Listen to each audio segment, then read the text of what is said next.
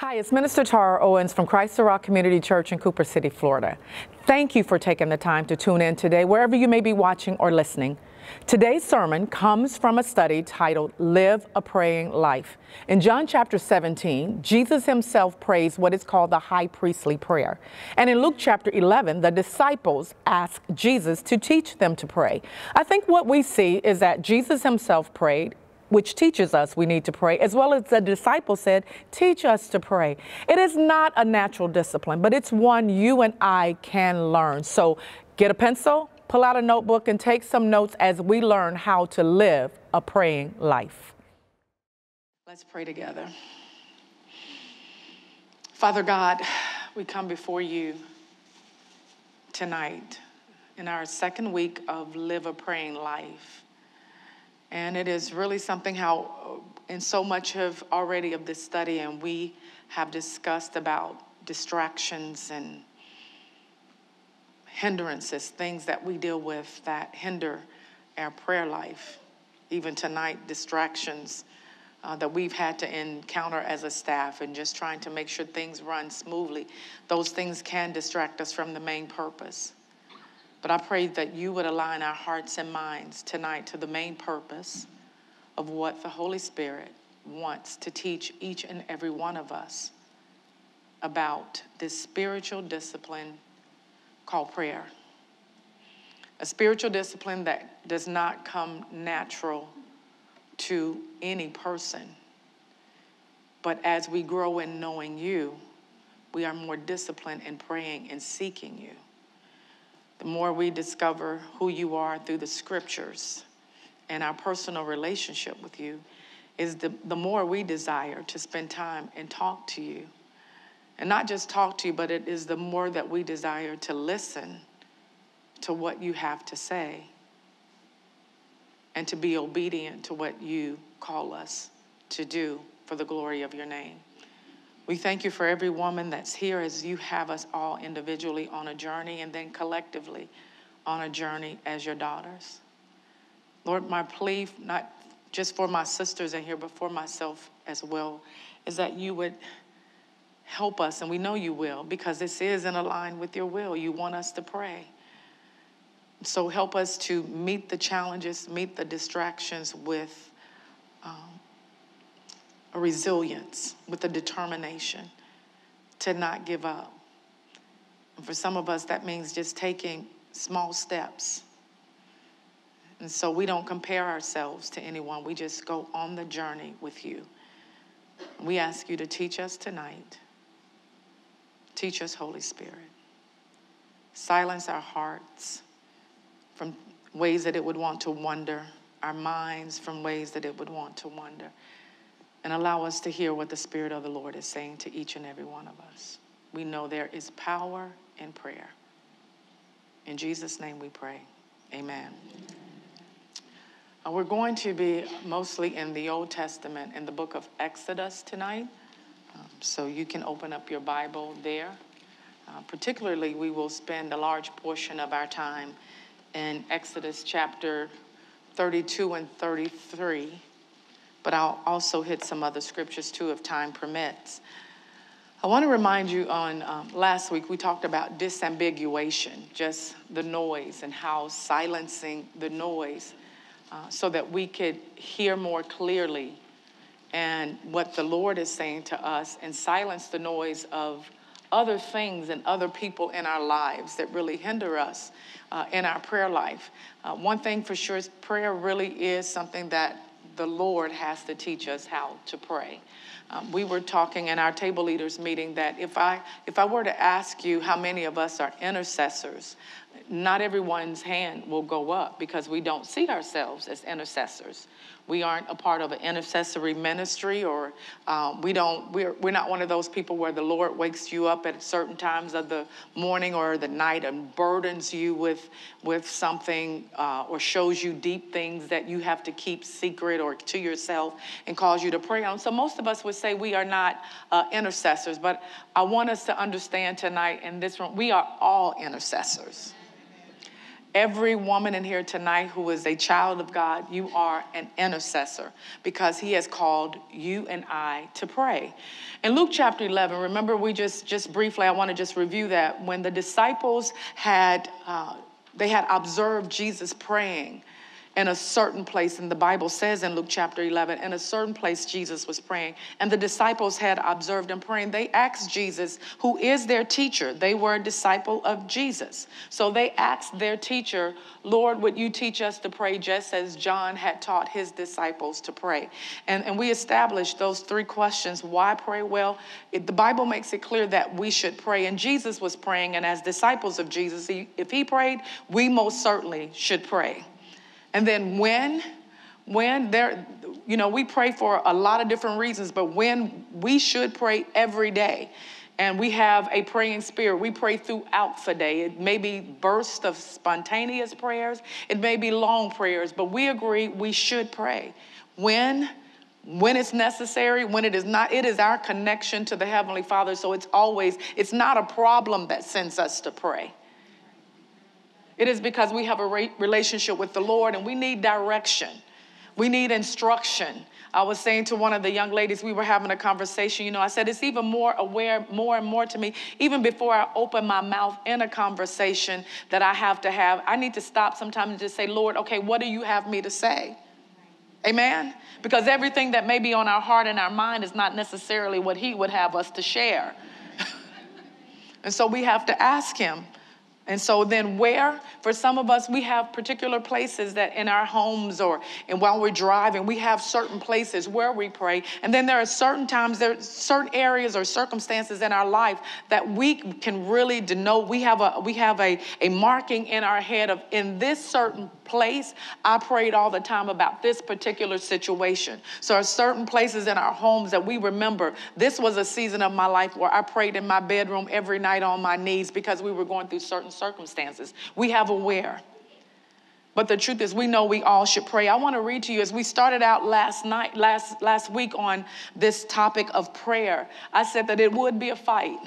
And that's why I encourage you to hang in there, to press on in, and to see what the Lord is teaching you, because it will be a battle. You are heading into one of the spiritual disciplines that keeps us connected to our Heavenly Father and to what he's doing in the kingdom and what he's doing in our lives. And so you and I got to know, it is going to be a fight to pray, to keep ourselves in that posture of prayer. Well, with that, I want to read to you what one of the sisters shared on her post before we go into our lesson tonight. I asked her if I could share it. She said, on Wednesday night, speaking of last week, she said, I went back to Bible study. Why? Because I really need it. She talked about the fact of her being a flawed person. She's a constant work in progress. And she talked about the fact how the Bible study brings a certain amount of peace in her life. And she's less of a crazy wife and mom when she goes to Bible study. She said the study is living a praying life. We were given fair warning that once we start to be more intentional about praying, we will be attacked. It's exactly what the enemy doesn't want us to do. Well, I had no idea it would be so quickly. My anxiety level went through the roof yesterday. My thoughts ran wild. After falling asleep at 1 a.m., I was wide awake at 3:15 a.m. Even though I felt irritated, I got out of bed at 4 a.m. Not my idea of fun. I had a choice to make, though. Either lie in bed and continue to feel annoyed, or to spend time reflecting on all the good things he fills my life with. Yep, it was a choice. So I poured a cup of coffee, sat in silence, and I reflected on my journey. I'm learning more and more that I can resist or I can lean into the situation. The journey feels like a roller coaster. And for some of us, we're already there, where we're starting to feel this challenge in prayer. And we can feel, anybody where you can feel like you've already asked the Lord, teach me, show me how to pray. And there's some things he's already adjusting and silencing some areas in our lives that need to be silenced. This week, as we studied the purpose of prayer in reference to the sovereignty of God, I love the quote on page 20 that says about the sovereignty of God. To say that God is sovereign is to say that he is under no rule or authority outside himself. His sovereignty is combined with his all-powerfulness. He not only has all authority, he has all power. There is no power outside of himself. For me, this brings me comfort. And this means that, there's a comfort in knowing how many of us have thought, we can really change our mind. But this gives me comfort. There's no changing his mind. But what this does teach me is that I have an invitation, you and I, to join him through prayer and what he's doing on the earth. We can decide to align our hearts with his through prayer and be conduits for him on this earth as he moves in situations for his glory. So I thought tonight the Lord kept leading me to the first leader of Israel, Moses. And I tell you, even more as I studied Moses, I've studied Moses' journey in terms of leading the children of Israel out of Egypt. But I've never studied Moses' journey in the terms of him being a praying man. I've never looked at him being a praying man. I've just thought of him as the deliverer for the children of Egypt, the man that didn't want to go, who said all of his flaws, who had all of his reasons of why he didn't need to be the person that God would choose. But I never saw him before as a praying man. But we're going to look at Israel's first leader tonight, and we're going to learn as he teaches us something through the power of prayer. 3 points I want, if you're taking notes tonight, we're going to talk about the cause, the call, and the commitment. The cause, the call, and the commitment. Because Moses teaches us a lesson about being called and taking the invitation to join God in a cause and being committed. And more, I tell you, when I did this study 5 years ago, it's so different for me right now because it's becoming more clear to me that if we do not understand and approach prayer from a biblical basis, we are going to think prayer is a means of getting what we want and getting what we think is best. And it is not. It is not about that at all. Someone said to me on last week, the heart knows what it wants. It doesn't know what it needs. And that's the truth. But as we study and learn the character of God, and he teaches us about prayer, our hearts will come in line with what he desires for us. Psalms 37:4 says, "Take delight in the Lord, and he will give you the desires of your heart." And so what is it as we look at this man, Moses, tonight, and you and I can say at the end of this, Lord, would you take charge of my heart, and would you give me the desires in my heart that will come in line with your will for my life? Moses. So let's start right here.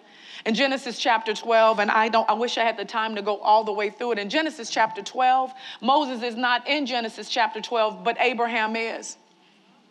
And God comes to Abraham and he says, leave your family, leave your country where you are, and I'm going to show you a land where to go, and I will make you into a great nation. There is this promise, there is this covenant. There will come a great nation out of you. And Abraham strikes out, and from Genesis chapter 12, more happens with him getting to this point of this promised child. God appears to him again, and he promises him an heir. And Abraham and Sarah try and make it happen their way, and it doesn't work that way. But in Genesis chapter 21, Isaac is born. And then Isaac goes through his own journey. And the Lord, Jacob shows up on the scene. And then from Jacob, this whole line of sons are born. And in Genesis, Joseph is born. And Joseph grows up and has brothers who do not like him. And Joseph in Genesis chapter 37 has a thing that happens to him where his brothers want to get rid of him, and he's sold into slavery. And perhaps you're sitting there thinking, now, what in the world does this have to do with Moses? You'll see in a minute.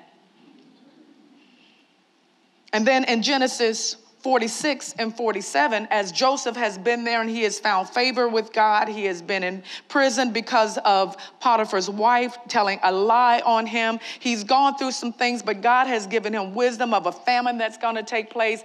Where his family live, they need food. They come to Egypt, and the whole thing of this reconciliation with the family and the brothers and Jacob, all of them move there. And then I want you to see this. This is what happens. In Exodus, if you open, you're right there in your Bible. Just go back just one to Genesis chapter, the last chapter of Genesis. I want you to see what happens there. The family has settled in Goshen. They're there. And as you get to this last chapter of Genesis 50, you see where Joseph, there is the death of Joseph. Joseph is dead. But then, as you look at this, and it says in 22, now Joseph stayed in Egypt, he and his father's household. You see that? And Joseph lived 110 years. Joseph saw the third generation of Ephraim's sons. Also the sons of Machir and the sons of Manasseh were born on Joseph's knees. So Joseph said to his brothers, I'm about to die, but God will surely take care of you and bring you up from this land to the land which he promised on oath to whom? Abraham. Come on, say with me, to whom? Abraham. To Isaac and to Jacob. Then Joseph made the sons of Israel swear, saying, God will surely take care of you, and you shall carry my bones up from here. So Joseph died at the age of 110 years old, and he was embalmed and placed in a coffin in Egypt. Now turn to Exodus chapter 1. Now it goes through Exodus chapter 1. Where it says, now these are the names of the sons of Israel who came to Egypt with Jacob. They came each one with his household: Reuben, Simeon, Levi, Judah, Issachar, Zebulun, Benjamin, Dan, Naphtali, Gad, and Asher. All the persons who came from the lawns of Jacob were 70. That's important. If you're circling anything, that's so important. All of them that came with a number of whom? Come on, you're going to help me teach tonight. They're whom? You're going to get something out of this tonight with Moses and being a praying man, and you're going to see the cause, the call, and the commitment that I pray will change the way we live our life and that we approach prayer. They were 70 in number, but Joseph was already in Egypt. Joseph died, and all his brothers and all that generation. So wait a minute. But Joseph was already in Egypt, and Joseph did what? He did what? And all his brothers and all that generation, right?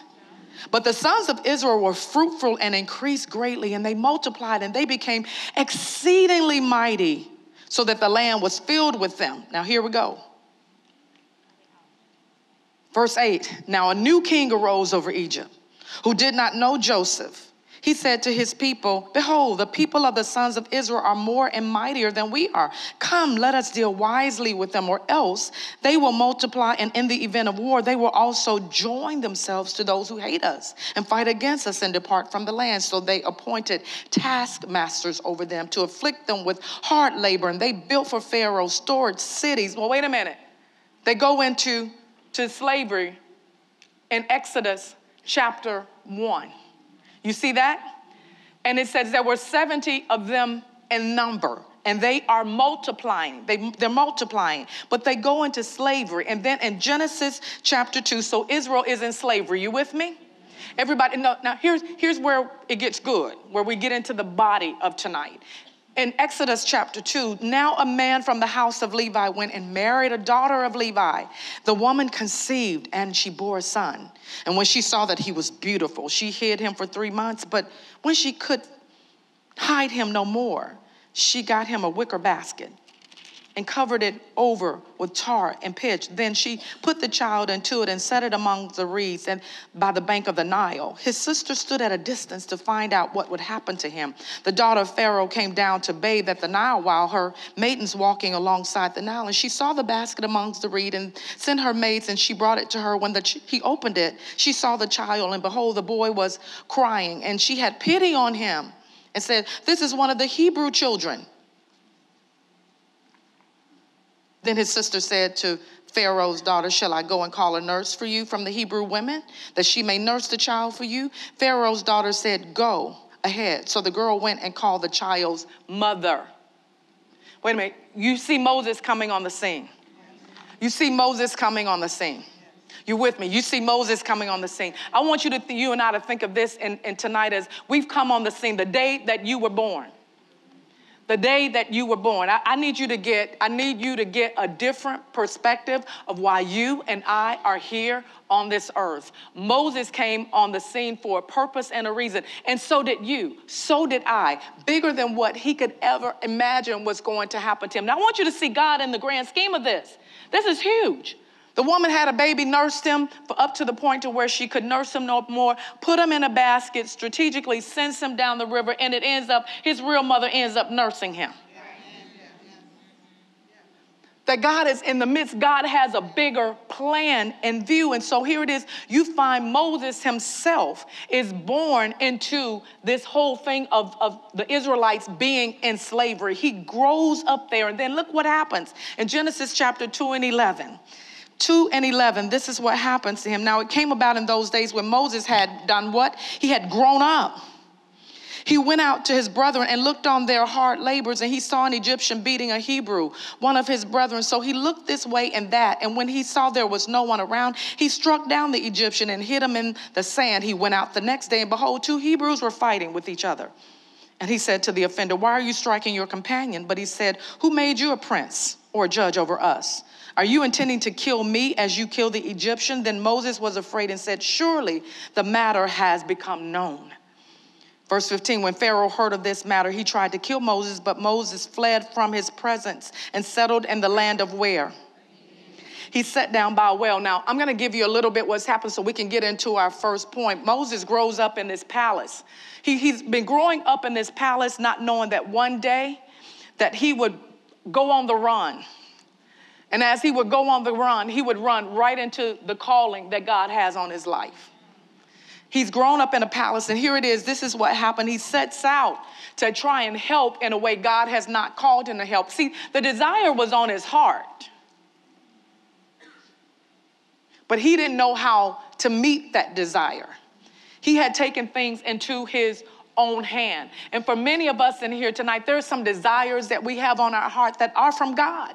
There are some things he has really called us to do, but he's saying through prayer, you're going to find out exactly how I want you to get them done. Because right now, you're doing them in your own strength. You're trying to do them your own way. But when you come to me, I do have that calling on your life. I have placed that desire in your heart. But in order for it to come to fruition, you have got to walk with me in this place. So Moses runs and he goes to Midian. And when he goes to Midian, he gets a whole new different life. If you read the rest of that chapter, Moses meets up with Zipporah and he gets married and he has a baby boy. So I want us to see Moses has a completely different life now. Life is different for Moses. He's settled in, he's got a wife, and he's got a kid. He doesn't have any plans in his heart right then or in his mind. You don't read anywhere where Moses says, well, now I'll go back to Egypt and try and help out the Hebrews. He has settled into Midian. But God has a bigger plan in mind. There is a cause. Look at Exodus 2:23. Exodus chapter 2, verse 23 says to us, now it came about in the course of many days that the king of Egypt died, and the sons of Israel sighed because of the bondage, and they cried out. And their cry for help because of their bondage rose up to God. So God heard their groaning, and God remembered his covenant with Abraham, Isaac, and Jacob. God saw the sons of Israel, and God took notice of them. Here is point number 1. There is the cause in Exodus 2:23. Moses, as I said, was in Midian, settled into a different life, now a family man. I want to ask you a question if you're taking notes. Do you understand the call on your life? Do you understand the call of God on your life? Because it is so much bigger than just sometimes how we think. That we live in a world that teaches us to be selfish and to think of ourselves. So not that there is anything wrong with praying for ourselves and asking the Lord for things that concern us, but can we just be honest? And this is one of the most difficult topics for me to teach on, but can we just be honest? How many of us, when we first get on our knees, we're thinking about everybody else and we're last? Come on. Anybody, let me see your hand, because okay, there's about 1 or 2 of you. God bless you. We do not join you.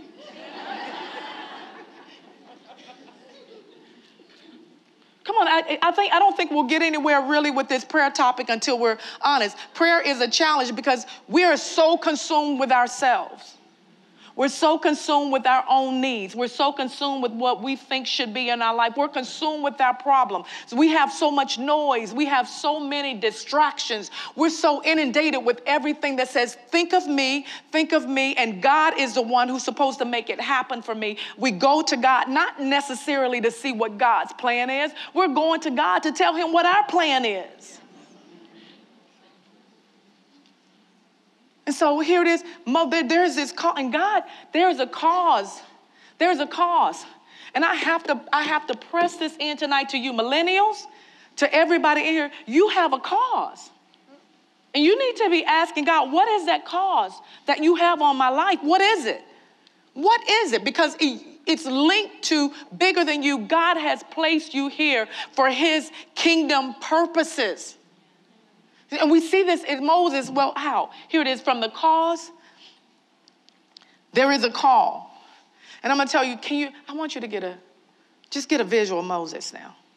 Moses has grown up in the palace, in Egypt, in comfort. He is not in comfort anymore. It's a different life for him, a completely different life for him. But I'm sure he's disconnected. At least he's not in slavery. He was on the run for his life when he got to Midian. There's a lot of emotions that Moses probably was feeling. And in the midst of that, look at God's plan in Exodus chapter 3. It says, now Moses was pasturing the flock of Jethro, his father-in-law, the priest of Midian, and he led the flock to the west side of the wilderness. There's a place. He came to Horeb, the mountain of God. The angel of the Lord appeared to him in a blazing fire from the midst of a bush. And he looked, and behold, the bush was burning with fire, yet the bush was not consumed. So Moses said, I must turn aside now and see this marvelous sight. Why the bush is not burned up? When the Lord saw that he turned aside to look, God called to him from the midst of the bush and said, Moses, Moses. And he said, here I am. Wait a minute. When he calls us. Wait a minute. We said we want to pray. Come on, ladies, come on. You coming back next week? Come on, let's just get real. When he calls us, because you don't find anywhere else in Scripture where the Lord uses a burning bush to get anybody's attention. Come on, anybody had a burning, you haven't had a burning bush. Nobody's had a burning bush. But I want to tell you this. He is using something to get your attention. Oh, yes, he is. And I have to ask you, are you so filled with yourself or so busy with all the distractions that you can't even pay attention that this is what he is using to absolutely get your attention? And perhaps it is that problem that you're dealing with. Perhaps it is that relationship. Perhaps it is that thing at work where you think everybody else is wrong, but he's telling you, no, it's you. Perhaps you don't know. What is he using to get your attention? Moses. And Moses says, here I am. And so we're saying, Lord, you know what? I really want this praying life. And perhaps we're like the sister with the Facebook page that I read to you. We want this praying life, but now not at 3 a.m. in the morning. But we're trying to be specific with when it is he can wake us up. But Moses answers him. Ladies, if you could just ask the Lord, what is it that he's using right now to get your attention? This desire that you've had on your heart that you keep talking to him about could be the very thing he's using to get your attention.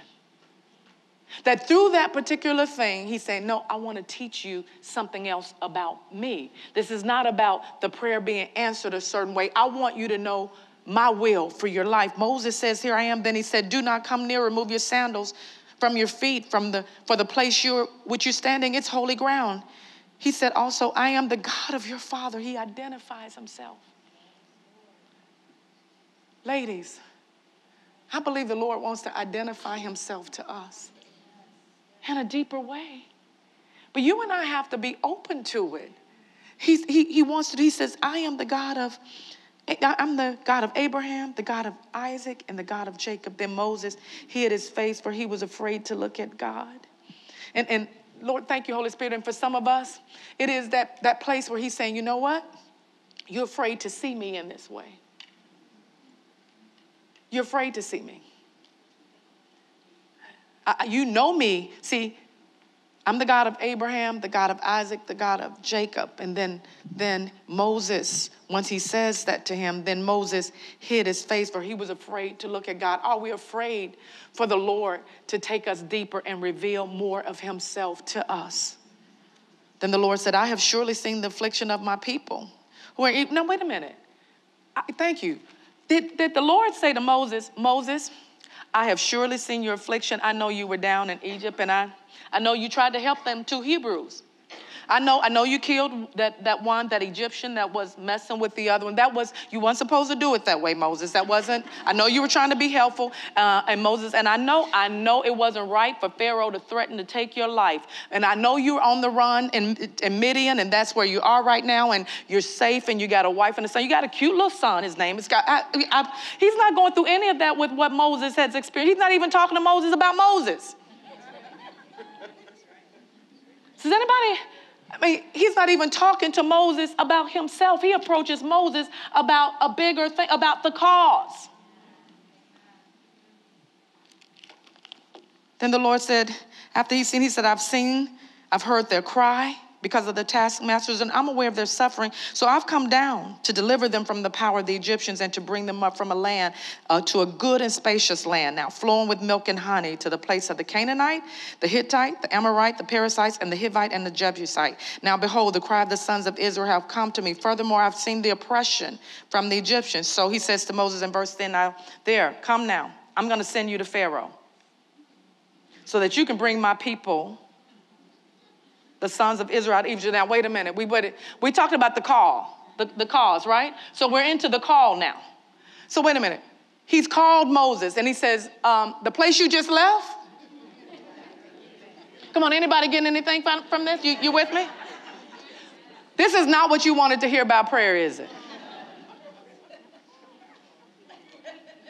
Moses, the place you just left, where they were trying to kill you?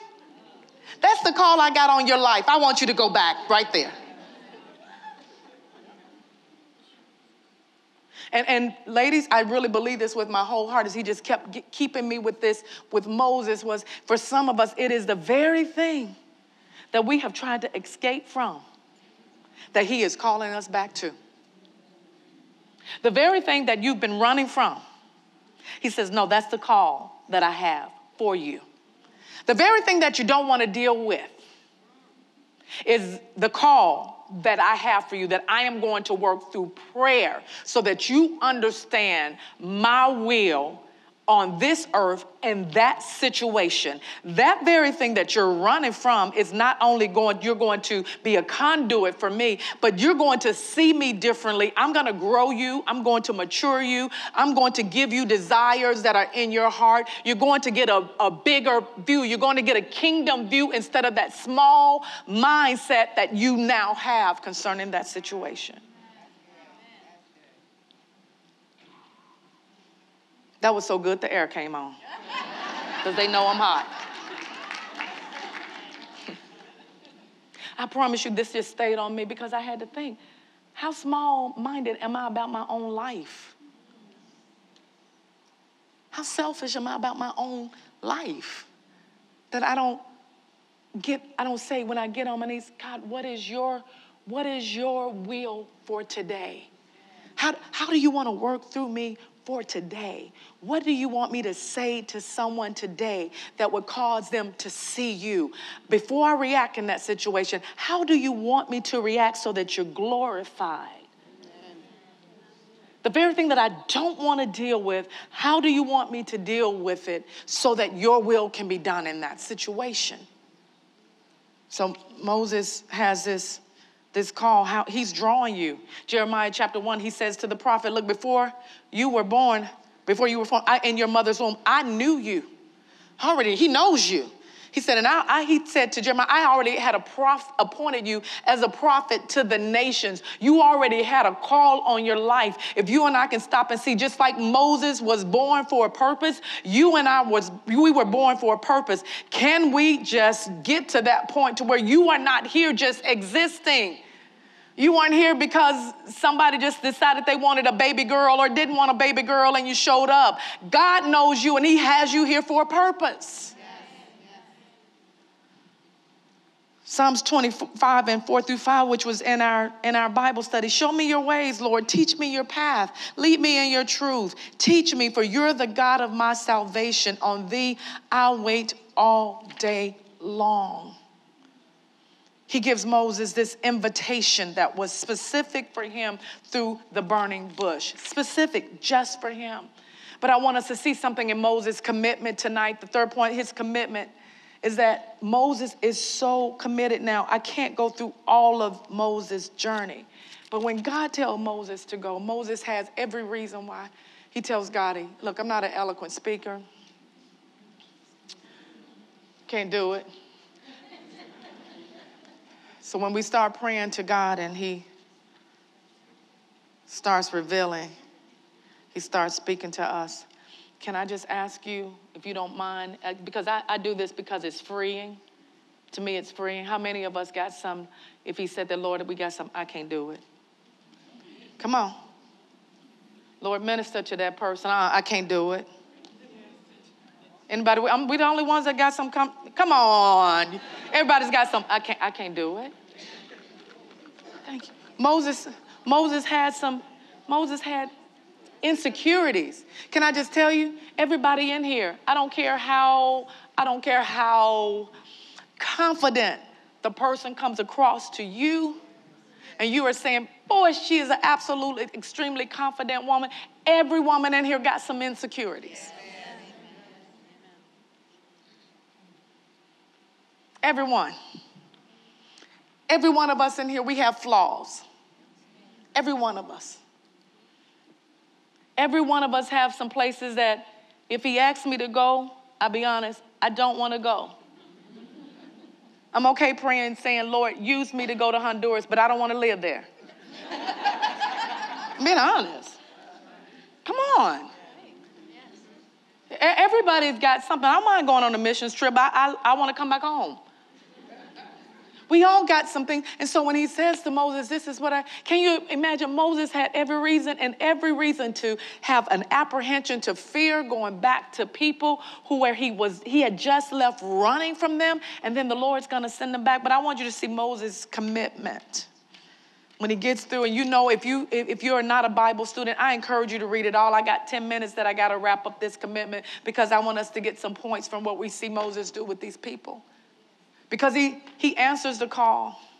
He understands the cause. He answers the call. And then Moses is completely committed. His heart comes in line with the Lord. So he goes throughout. Moses goes through the plague. He goes to Egypt. He goes back and forth. Pharaoh rejects him. He goes through so much. He goes through just rejected on every level. Even some of the Hebrew people start to turn on him because they say, you're making it hard on us because you're trying to get us out. And in the midst of God really keeping his covenant promise, in the midst of God saying, I'm the God of Abraham, Isaac, and Jacob, and where he said in Genesis chapter 12, I'm going to take you to a land flowing with milk and honey. In the midst of all of that, these people have been in slavery for 400 years. Doesn't look like God's answering the prayer. Doesn't look like God's keeping his covenant. Can I encourage you that there are just times that that's because we don't know all of his plans. We don't know all of his ways. He doesn't give us all the details. And sometimes you and I, we go, well, what's the need in praying anymore? What's the need in seeking him anymore? But in the midst of this, he's working everything out. And Moses goes through this. Now they finally get out. And this is where I have to full swing to Exodus chapter 32 because they're out of Egypt now. They get delivered. God's going to teach them how to worship. You got a people, and this is important. You got a people that have been in Egypt their whole life. All they know are other gods. That's all they know is idol worship. And they got to learn how to worship God. And here's the point, even with Moses, they got to learn how to respect their leader and obey him, what he gets from God. But in Exodus chapter 32, this happens. Moses has delayed to come down from the mountain. We're going to see his commitment. He didn't come down from the mountain fast enough, and the people assembled around Aaron and said to him, come on, you make us a God. Because it's taken Moses too long. They said, we don't know what happened to him. So they take off their gold rings. They take off everything. And Aaron makes this God for them. And then in verse 7, you see the Lord spoke to Moses, go down at once for your people. We always love when he says that, right? For he says, for your people. When he says, for your people. Now, I love this, though, because what God is saying, and I love that you laugh, because this is going to make it a lot easier on you. You laughed at it. We love that. Don't Minister Luce and I talk about that sometime. We love it that Moses goes, those are your people. And God says, no, those are your people. And it's like, no, those are your people. No, those are your people. But I want you to understand, this is what he's saying. God says, they're your people because I've entrusted them to you. And when he puts a call on our life and he's given us a cause, what he's saying, young ladies, is that I did it because I'm trusting you with it. It's yours. I'm expecting you to do something with it. I'm expecting you to honor me with it. I'm expecting some glory for my name. I'm trusting you. So while you just laughed and said, your people, you and I have to look and say, what has he given us? Because he's saying, that's yours. But it's yours because I gave it to you. And it's yours because I'm expecting you to do something with it that honors me. And the only way you and I are going to know what to do with it and how to handle it is to seek his hand. And we see Moses is going to God. He's to deal with this many people. I want you to know that when he comes out, the Bible says there's 600,000 of them. And that's not including the children. 600,000. Most of us in here would quit. Because you know he had to deal with a lot of noise. But look at what he says. In verse 11, it says, they've done all of this. And so I want you to go back. No, I want you to see verse 9, which says, the Lord said to Moses, I have seen this people. And behold, they are an obstinate people. Now then, let me alone, that my anger may burn against them and that I may destroy them, and I will make you a great nation. Now, wait a minute. Oh, God, I love this when I was studying this. God, I was like, what a man to pray. What an unselfish man. I don't want you to miss that. Look at that. He says now, the Lord says, let me alone, Moses, that my anger may burn against them. I'm going to destroy them. Them cutting up people, them stiff-necked people. But he says, Moses, I'm going to keep my promise to you. Hey, I'm still going to make you a great nation. Now, I got to ask, how many of us would have been like, good. You going to make me a great nation? That's great. I still get, I get it, because I've been good. I've been a good leader. I've answered the call. I know what the cause is. They giving me all this trouble. So go ahead and do what you want to do with them, God. I'm good.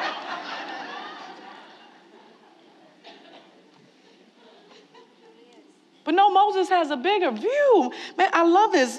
Moses then does what you and I, this is what we got to get in these next few minutes about prayer. Verse 11, then Moses entreated the Lord, his God, and said, oh, Lord, why does your anger burn against your people, whom you have brought out of the land of Egypt with great power and with a mighty hand?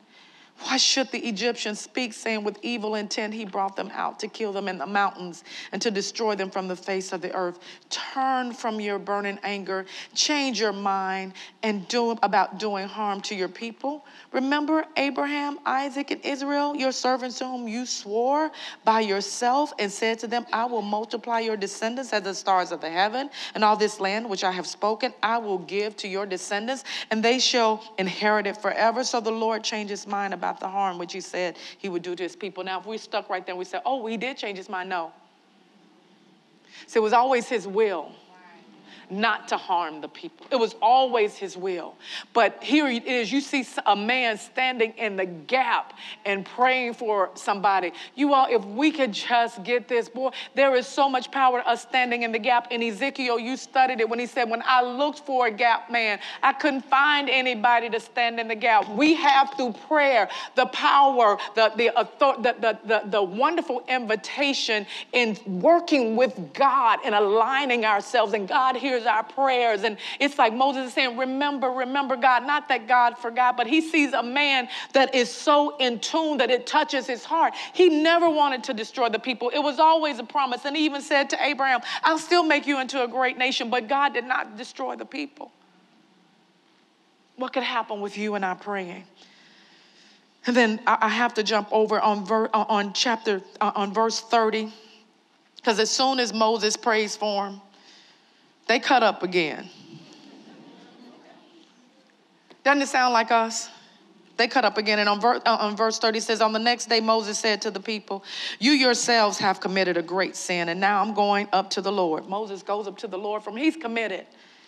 He goes up to the Lord again for them. Perhaps I can make atonement for your sin. Then Moses returned to the Lord and said, alas, this people they committed a great sin, and they've made a god of gold for themselves. But now if you will forgive their sin, and if not, wait a minute, gosh, this gets me. Please blot me out from your book, which you have written. The Lord said to Moses, whoever has sinned against me, I will blot him out of my book. But now you go and lead the people where I told you. Behold, now I'm going to end on this. 2 minutes, this is going to bless you. He says, nevertheless, my angel will go before you. I'm going to send my angel. Nevertheless, in the day when I will punish them for their sin. Then the Lord smote the people because of what they did with the calf which Aaron had made. Then look at chapter 33, verse 1. Then the Lord spoke to Moses and said, depart, go up from here, you and the people whom you have brought up from the land of Egypt, to the land which I swore to Abraham, Isaac, and Jacob, saying to your descendants, I will give it. I will send an angel before you. I will drive out the Canaanite, the Amorite, the Hittite, the Perizzite, the Hivite, and the Jebusite. He's keeping his promises. Go up to the land, flowing with milk and honey. But I'm not going in your midst because you are an obstinate people, and I might destroy you on the way. When the people heard this sad word, they went into mourning, and none of them put on ornaments. For the Lord has said to Moses, say to the sons of Israel, you are an obstinate people. Should I go up in your midst? For one moment I might destroy you. Now therefore put off your ornaments from you, that I may know what I shall do with you. I'm almost done. So the sons of Israel stripped themselves of their ornaments from Mount Horeb onward. Now Moses used to take the tent and pitch it outside the camp, a good distance from the camp, and he called it the tent of meeting. And everyone who sought the Lord would go out of the tent of meeting, which was outside the camp. And it came about whenever Moses went out of the tent that all the people would rise and stand, each at the entrance of the tent, and gaze at Moses until he entered the tent.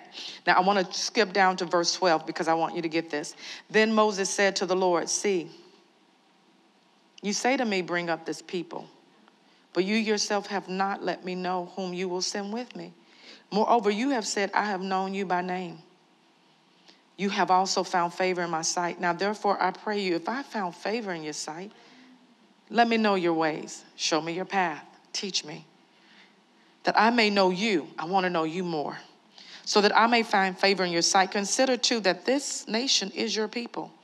And he said, my presence shall go with you, and I will give you rest. Then he said to him, if your presence does not go with us, do not lead us up from here. For how then can it be known that I have found favor in your sight, I and your people? Is it not by your going with us, so that I and your people may be distinguished from all the other people who are on the face of the earth? I want you to write these 4 things down. If you notice this with Moses, Moses says, when he says to Moses, I'll send an angel and that you'll still get there, Moses says, no, it's not the land I want. If you don't go, I don't want to go.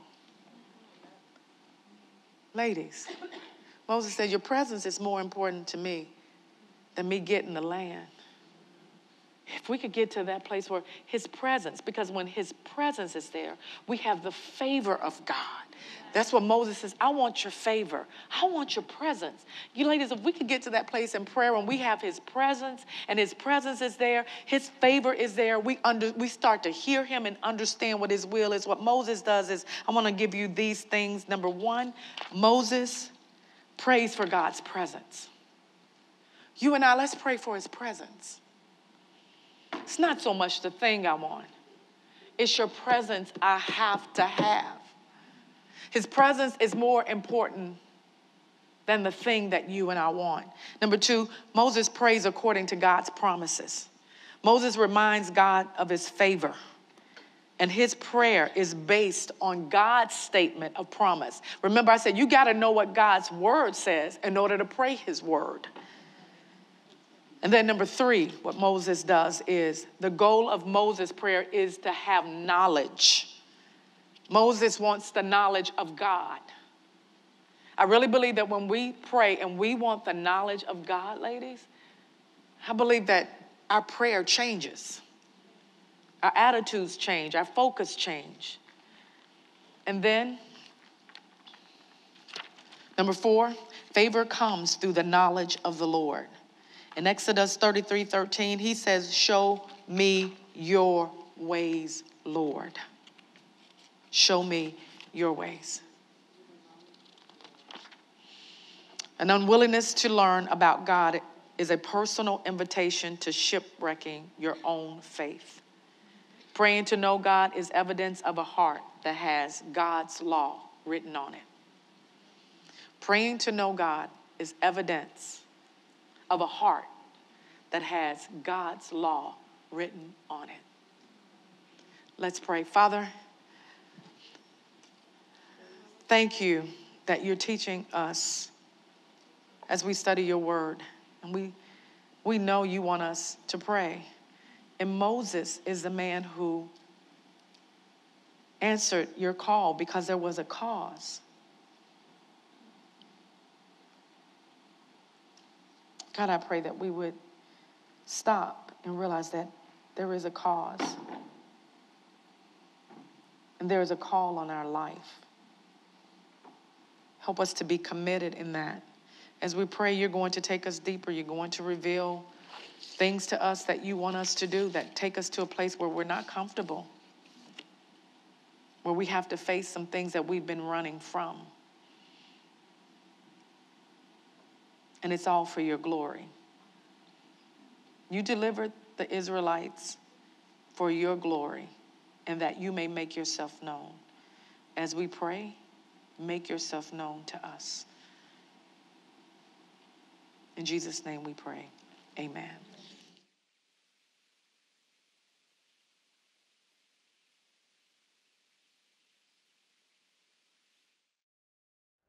I pray you were blessed by the message today. As you can see, prayer is not about long phrases or flattery words, but it is one of the ways that we connect to Jesus Christ through prayer, the discipline of prayer. I encourage you to put into practice what you are learning as you and I continue to learn how to live a praying life. I'll see you next time.